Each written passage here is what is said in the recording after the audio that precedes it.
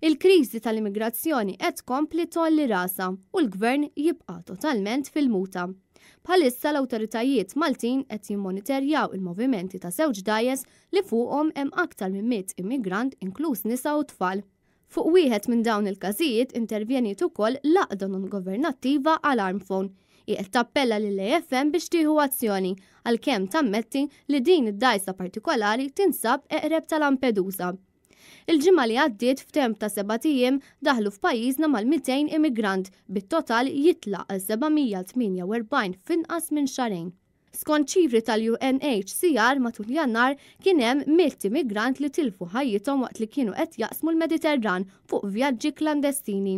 Intant wieħed irid ifakkar li Net News fl-aħħar xhur bagħat mistoqsijiet dwar in-numru ta' immigranti li hawn fiċ-ċentri miftuħa, iżda s'issa dawn baqgħu mhux imwieġba. Mistoqsijiet dwar kemm minn dawn l-immigranti ġew fil-verità relokati f'pajjiżi oħra Ewropej u li ntbagħtu b'mod uffiċjali u formali skont il-liġi dwar il-libertà tal-espressjoni ġew miċħuda. Ir-raġuni mogħtija kienet li din l-informazzjoni ma tistax tingħata minħabba data protection.